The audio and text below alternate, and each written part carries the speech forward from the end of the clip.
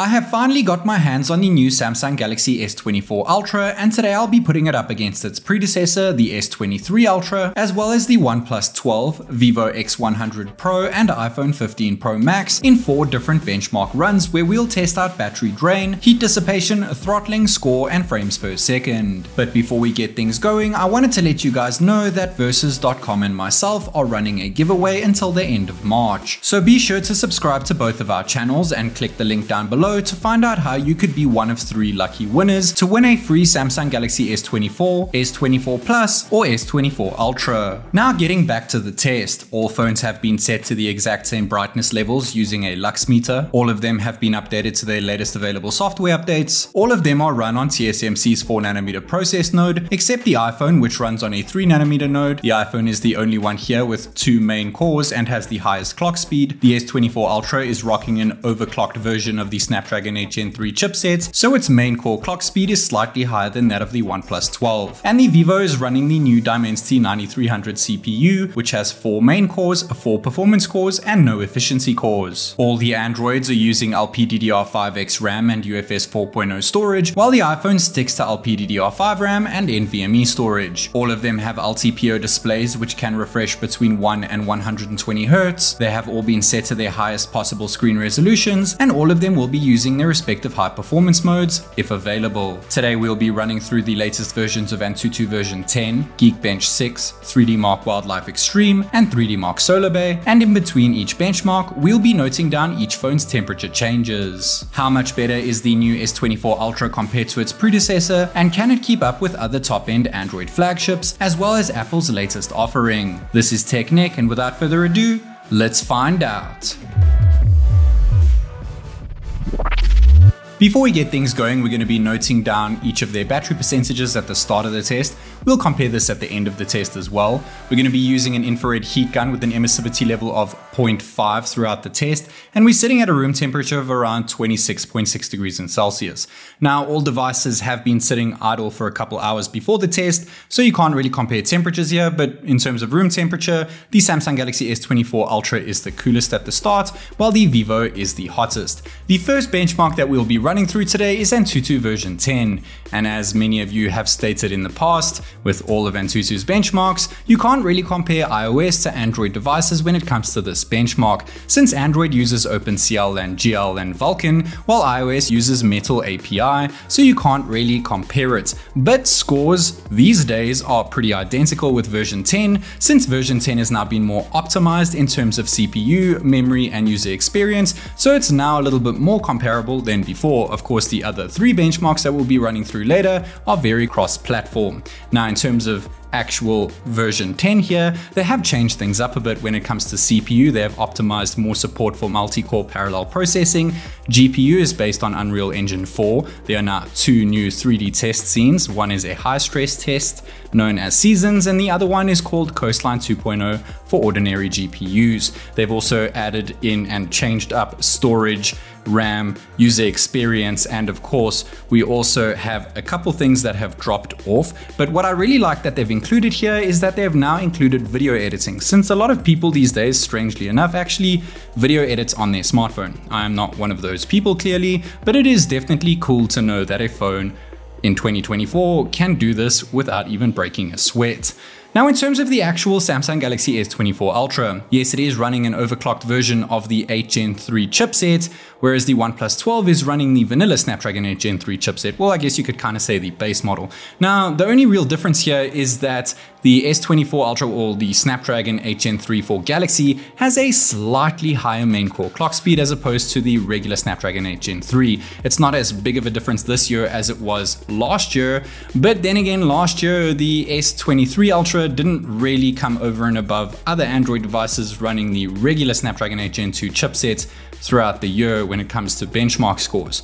So yes, it might feel a little bit smoother on the daily, but when it comes to heavy hitting scores, sometimes it's held back a little bit, and a lot of the time due to throttling. Now, we'll touch base on throttling a little bit later, since these benchmarks do push these devices' hardware to their absolute limits. So of course, temperature is going to be fluctuating up and down throughout the test. Now, ending off AnTuTu, we'll be getting to our first measurements of temperature after our first benchmark. AnTuTu is the longest benchmark over here, so naturally they will increase quite a bit in terms of temperature. The Vivo has the highest and added the most in terms of degrees Celsius, while the iPhone is the lowest and added the least. No surprise there. Now jumping into our next benchmark app, that being Geekbench version 6, we'll only be running the CPU portion of this test, and it is a bit different this time around, since with Geekbench version 5, multi-cores were tested by multiple individual tasks.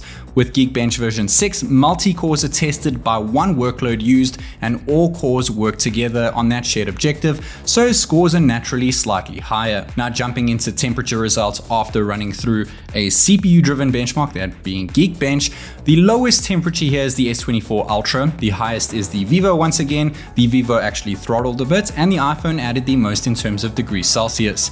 Now jumping into 3D Mark Wildlife. Wildlife usually is tested at a 1440p resolution, but we'll be running through Wildlife Extreme, so it will be rendering at a 4K resolution. So it's a little bit tougher for these devices to handle, but as we saw last year, they don't really break too much of a sweat, but they can't really push such high frame rates since not many phones these days even have 4K panels. But it is still interesting to see and compare the scores and frames per second.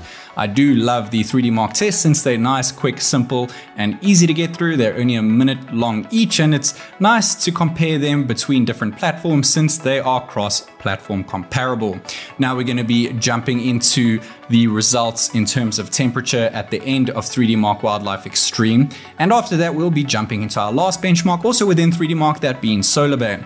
But in terms of temperature, the OnePlus 12 added the most, the Vivo is still the hottest, and the iPhone is still the coolest, and it added the least in terms of degrees Celsius. Jumping into Solar Bay now. Now this test is very new to 3D Mark, and that is because phones these days have ray tracing built within them. Yes, that's right, all of the chipsets that are within these devices have ray tracing chips inside of them, and they do impress a lot of people that are into ray tracing.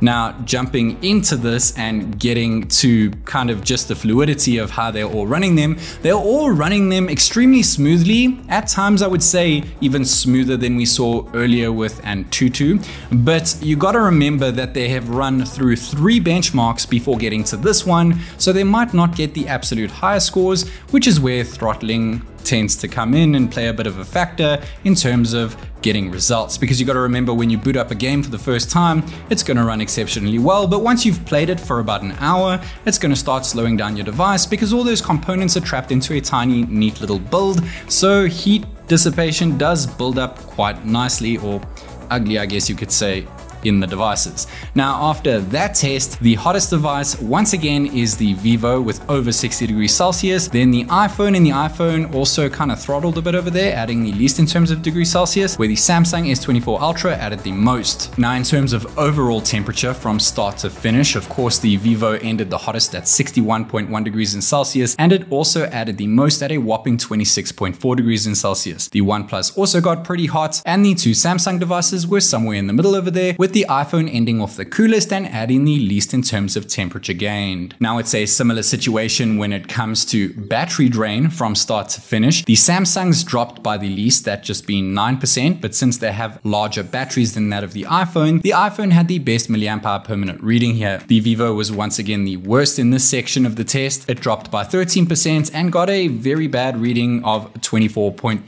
milliamp hours per minute, with the OnePlus 12 not too far behind that. When it comes to AnTuTu scores, first place we have the Vivo X100 Pro with over 2 million points. Second, quite a bit below that, is the OnePlus 12, and just below that is the S24 Ultra with the overclocked version of the same chip found inside the OnePlus 12. The OnePlus 12 also beat the Samsung Galaxy S24 Ultra in terms of GPU, where I thought the S24 Ultra would come out on top here since it actually has a boosted frequency Adreno 750 GPU as opposed to the ordinary Snapdragon 8 Gen 3, but it didn't. Fourth place was of course the S23 Ultra, which actually surprised me quite a bit since it put the iPhone in 5th place. When it comes to single core score in Geekbench version 6, it's no surprise to see the iPhone 15 Pro Max take the lead here. Second place, quite a bit below that, is the S24 Ultra, which this time did beat the OnePlus 12, but not really by that much, and the OnePlus 12 didn't really beat the Dimensity 9300 by all that much either. And once again, I was very surprised to see the S23 Ultra score pretty well in this test. But a big surprise here is that the iPhone did not place first when it comes to multi-core. First place was indeed given to the Vivo X100 Pro, with third going toward the S24 Ultra before the OnePlus 12. Once again, fifth place the S23 Ultra, but this is where you kind of see a bit of a dated chip here. And the placements change again when it comes to 3D Mark. In terms of wildlife extreme, the OnePlus 12 took the lead over here with an average of 26.39 FPS. Not too far behind that, however, is the Vivo X100 Pro, and then the S24 Ultra, which was actually quite a bit below the non-overclocked Snapdragon 8 Gen 3 found inside the OnePlus 12. This time the iPhone came ahead of the S23 Ultra. And when it comes to the ray tracing Solar Bay benchmark from 3D Mark, the OnePlus once again placed first here, which was a tad bit better than the S24 Ultra, which this time beat the Vivo X100 Pro. Fourth is now the S23 Ultra, and dead last, very surprisingly, the iPhone 15 Pro Max. Nevertheless, they all actually performed very similarly throughout all four benchmark tests, though it is worth mentioning that the Samsungs and iPhone definitely hold their battery a bit better as well as their temperatures. And in terms of their most frequently placed result, the OnePlus and Vivo placed first the most amount of times, the Samsung Galaxy S24 Ultra placed third the most amount of times, and the S23 Ultra and iPhone 15 Pro Max got the most fifth place results. I hope that you guys all enjoyed watching this video as much as I did putting it together. Be sure to hit that link down below in order to enter the giveaway. This is TechNick, and I'll catch you